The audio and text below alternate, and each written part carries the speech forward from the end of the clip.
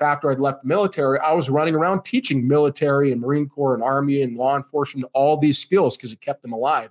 But what really started the program for me is this situation right here, is when a good friend of mine called me the day after the Las Vegas massacre. And he started to tell me about how his daughter was at that massacre not less than 24 hours prior. I know his daughter. I've met her on plenty times, and he's explaining to me how she was in the middle of this gun massacre. And I'm getting, all choked up because I don't know what happened to her. I don't know if she's still alive in the middle of this conversation. And he finally tells me, he goes, Yousef, she's fine. My daughter's fine. She was able to get out of there. And the reason he called me is because I taught him one of these specific behaviors that we're going to talk about in the next 5 minutes.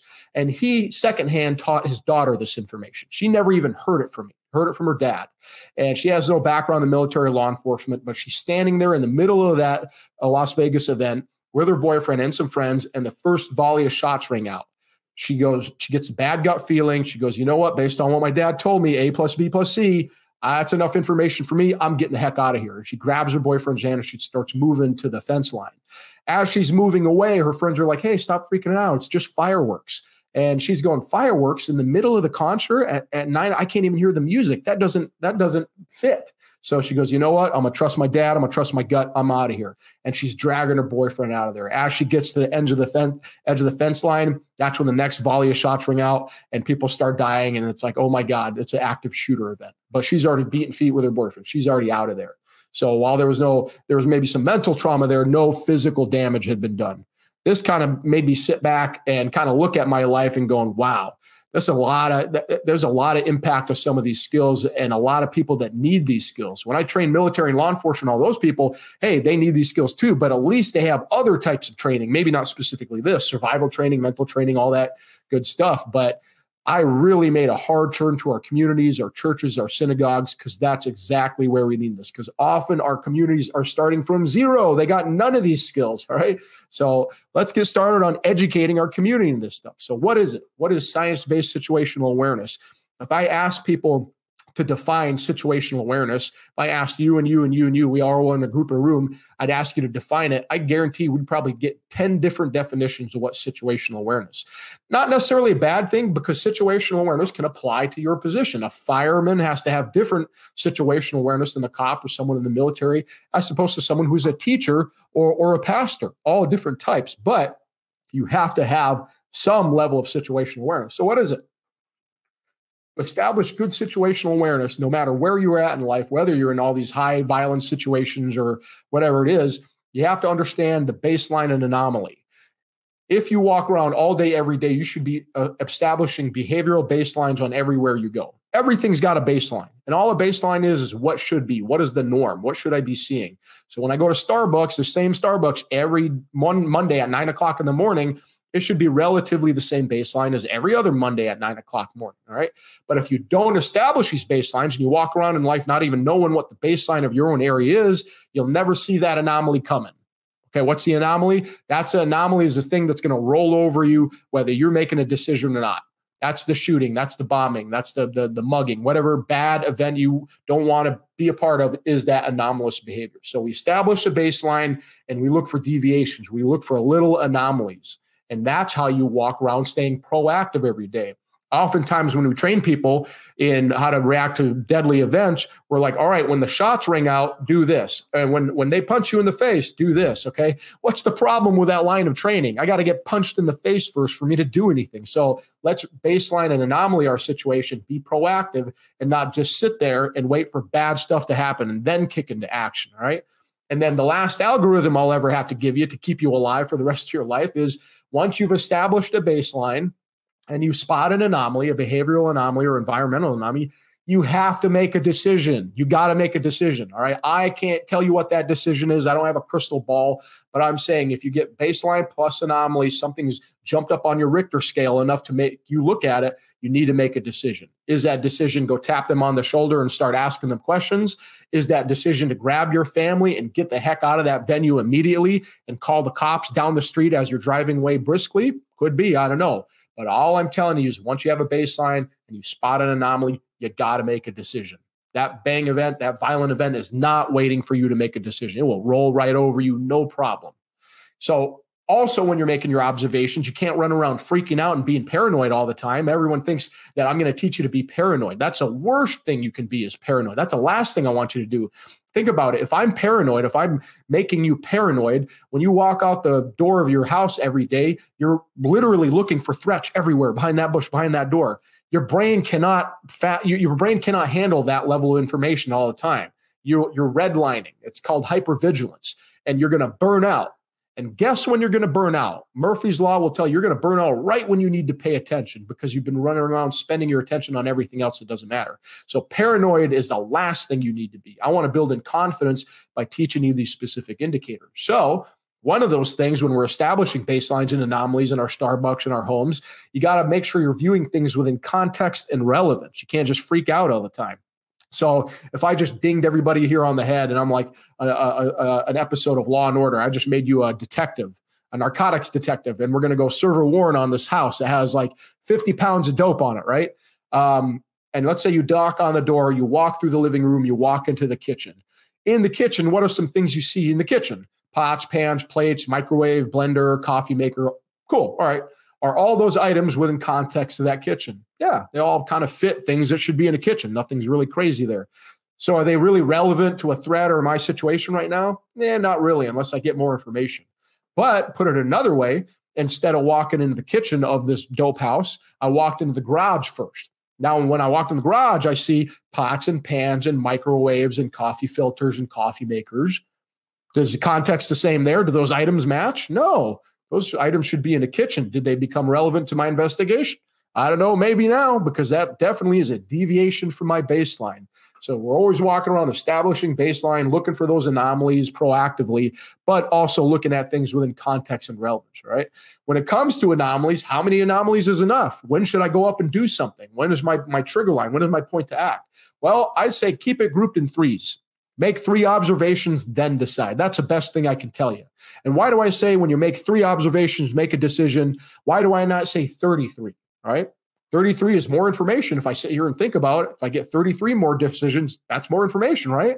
Well, in a critical incident, in violence, you don't have an infinite amount of time to make that decision.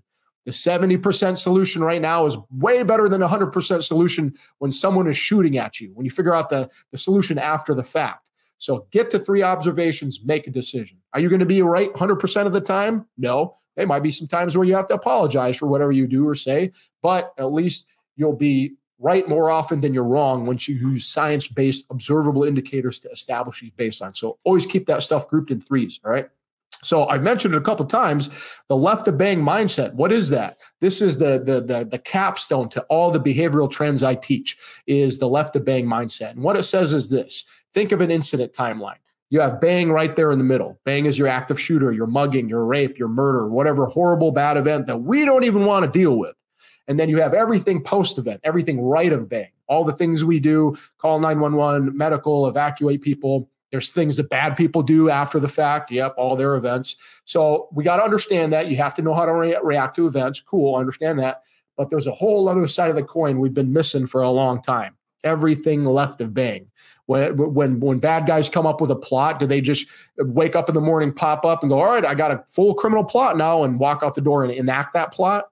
No, sometimes it takes a day or a week or an hour or something to plot out some act and conduct some type of behavior. And if we can spot that little behavior left of bang, and you can be 5 seconds, 10 seconds left of bang, hell, you could be 2 weeks left of bang.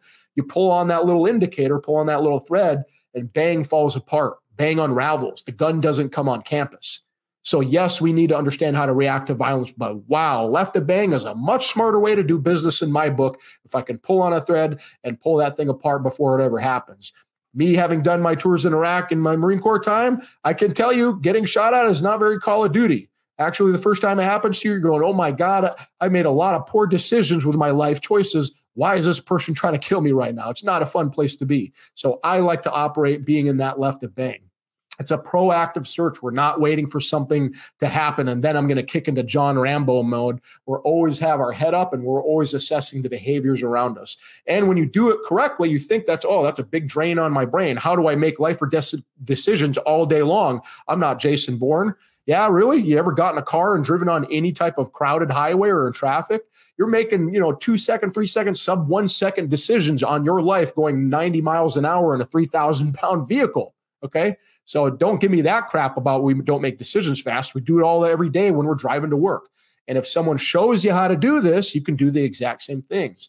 We're only looking for enough cues as necessary. We're not trying to build out this whole criminal plot. Violence is not waiting for you to make a decision. So get to 3 and do something. The purpose is to make a reasonable guess. It's like a guesstimate. And if you're wrong, you can go, you know what, I apologize, but based off the science-based research that is repeatable and based off my own life history, I saw A, I saw B, I saw C. This is what I thought was going to happen. It's a reasonable inference. And the great thing is using the science-based stuff, you'll be right more often than you're wrong. And a different example, a specific example of this is, let's scan this crowd real quick. This is a picture of a place in London right next to the Thames River, fairly crowded, 200 or 300, 400 people in here. Not really the highest resolution, but just using the lens of people being close or far to each other, you could tell me who knows who. In this context of just what we learned right now, you can point to groups of people and tell me who knows who. The people holding hands know each other. The people that are sitting side by side, these two couple right there. And you can actually start to look at this and dive into and ask questions like, okay, those people sitting next to each other know each other and they know each other, but who knows each other more? Okay, this is the proxemics behavioral domain where we start breaking out all these different inference and figuring out who's who in the zoo. It's culturally and situationally sensitive. So this can change from country to country or neighborhood to neighborhood, but it's basically the nearer I am to you, the more comfortable I am, the farther I get away from you, the more uncomfortable I am. And that's all we're looking for. This can start developing who's who in an area. It communicates a lot of things like discomfort, fear, aversion, diversion, whatever it is. And it's driven by conscious and unconscious. And what's great is most people don't even see this stuff. Most people are bumping into each other. We're walking around all day, every day, and don't even see any of these behaviors. In the Western world, you can look at someone's intimate space where I only let like my kids, my family, a loved one, an intimate partner. That's about a half a foot. So if I am out in a crowd and I have no idea who anybody is, and I see two people here in America get within half a foot of each other, I can safely say those two are intimately knowledgeable with each other. They intimately know each other. They have a relationship, okay? Could there be a situation where you might be wrong? Maybe in some type of crowded event like an elevator or whatnot, but for the most part, that's what it is. And it can also communicate a lot of other stuff like personal, social, and public. We're going to look for the threat angle, but these are hardwired mechanisms that happen all day, every day. Just don't be this guy when it comes to the proxemics because you probably get punched in the face. What we really want to look for in terms of behavior analysis is specific proxemic violations. So remember what I said, if I observe someone in a crowd and I see them come together with under a half a foot, hey, they're pretty comfortable with each other. But let's say I have a situation where someone walks up and they're having a conversation. Again, I don't know them. And you see someone take one step forward and you see someone take 1/2 step back.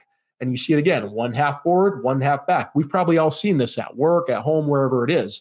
That person is they're communicating to you right then and there, I am not comfortable with this person's distance. Is that some information we'd like to know? Yeah, absolutely. Absolutely, we would like to know. Again, this can change sometimes in crowded areas. You have to do kind of a cost-benefit analysis. And there's rules to proxemics too, which are kind of funny. If next time you get in an elevator, there's rules to an elevator. If you're in there by yourself, you sit there quietly and you kind of sit in the middle. If the door opens, you kind of give the head nod, you move to your right and they move to the left and you kind of give equal space, right? What happens if a third person comes in? Everyone nods at him. He walks in, turns around, he kind of takes center and you all go to the back left and back right. You can look up diagrams on this stuff. There's like diagrams that we follow 90% of the time in the elevator. So those are the rules of the elevator. Those are the rules of proxemics. We're going to have a little fun because next time you're in the elevator, I want you to break the rules, okay? Don't beat anybody up. Don't get punched in the face. But next time you're in the elevator, I want you to reach out to that person that you don't know, you just walked on, and go, how the hell are you doing this morning? Just thrust your hand at him and watch that poor soul try to climb out of that elevator because you're a monster. You've just broken the rules in such a horrible way.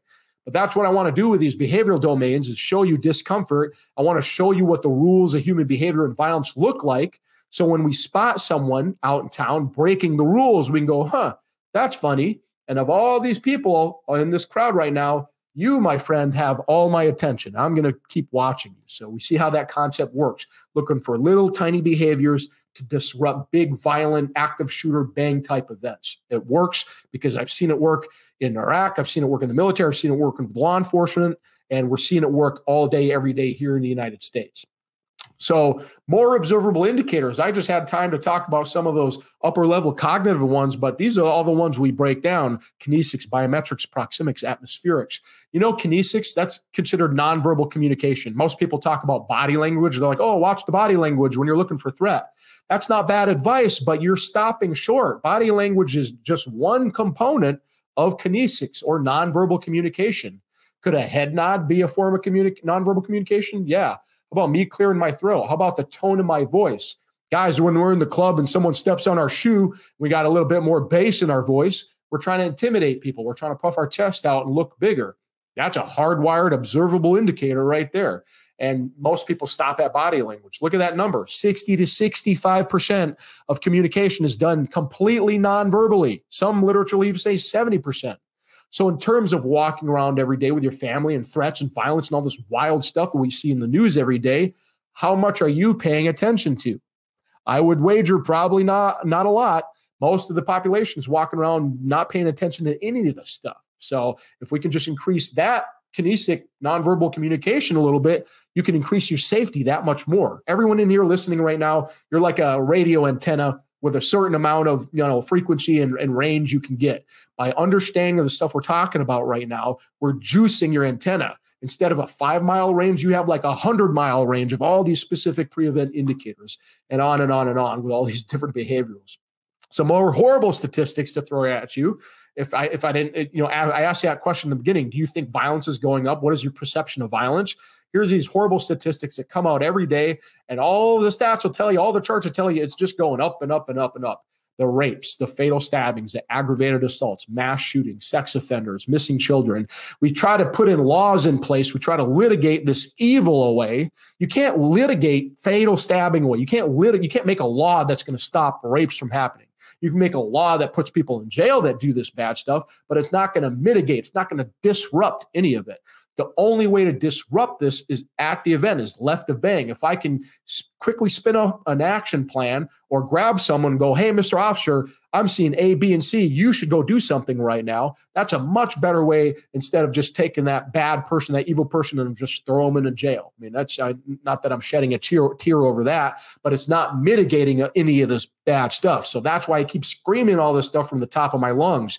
CCTV cameras, your Ring Central, your surveillance cameras. Cameras are a great tool, but guess what? Cameras don't do anything. They don't mitigate anything. They just let you watch the violence on record over and over again. Watch how many times you didn't do something to stop that violence from happening. So all this stuff we talked about. I talked about applying this to active shooters, human trafficking, violent protests, sexual harassment. Again, we're here to hate violence. If your problem is people, the Safe Instructor addresses that problem. Any type of time we have a human being that's ready or plotting violence, we can apply that to. If my business has an active shooter problem, we need active shooter, all you do is take the safe training behavior modules and just rejigger it and talk to them about active shooter. If I want to talk about sexual assault, sexual harassment, and suicidal ideation, guess what? All the behavioral domains still stay the same. You just move them around a little bit, and you make your presentation follow that. I did that for a unit in the military one time, and I'd never done it before. I had no background in sexual assault, sexual harassment, suicidal ideation. I wasn't educated, but I had an education in the safe training program, and I started putting pen to paper, and I went and knocked it out of the park. And they came back to me, and I'm not tooting my own horn. They're like, that is the best sexual assault, sexual harassment class we've ever got. Why? It's not because of me. It's because the behavioral domains and the skills we teach you at the SAFE program give you real, tangible processes to do, not just be like, hey, be on the lookout for this. And if you see someone who might be disturbed, there are often these vague, random, like, I don't know, kind of wishy-washy indicators, where in the SAFE program, you take those specific indicators and apply it to whatever human violence you're dealing with. So we've talked about that. We've covered everything. At this point, you basically have two options. If you're still sitting here listening to me, you have two options. Option one, don't do anything. Just be a spectator. Take what I've given you today. Take the information. It's good information. It's going to absolutely help you one of these days in life. I know that for a fact. but don't do anything and just hold it to yourself. That's one option. I don't like that option. I'm not going to judge you for it, but it is an option. And the other one is to take action, is to actually do something with the words you heard today. If at this point you're still listening to me and you're still have passion and you're like, wow, this is really interesting stuff that I can employ and I can help my community, you got to do something about it. You got to make a difference, because when I make instructors, I'm going to teach you the one thing you have to be as an instructor is you have to have and maintain a bias for action. You have to maintain a bias for action. You need to do something. I used to tell my Marines, if it's going down, it's like an Alamo situation, and I haven't told you what to do in the last 10 seconds, you better start screaming orders. You better go down screaming orders. I don't even care if those orders make sense, but you better start screaming something now, because the 70% solution right now is way better than that 100% solution later. So do something with the information you have. Go tell a neighbor, go tell a friend, or join my Safe Instructor program, and we'll get these skills out at scale and develop a side income for you. The world desperately needs it. There's people running around, bumping into each other. Everyone's stuck in their phone and they have zero situational awareness skills, okay? I'd love to come in here and make you 200% more aware of your surroundings, what this program does. But if all I can do is get our communities 1% more aware, 2% more aware, 5% more aware of their surroundings, what do you think that would do to crime and violence and all these horrible things like rape and stabbing statistically? You think it'd dial it down? I think it would definitely make a difference. So click below on that link to get those monthly options and help me. I've been screaming this stuff from the top of the hills for 15 years. It's finally just starting to get traction. We got over 1,000 instructors out there teaching this great skills, helping our communities, getting a lot of great feedback from people, but it's not over. I need help. So click that button and I'll see everybody on the other side.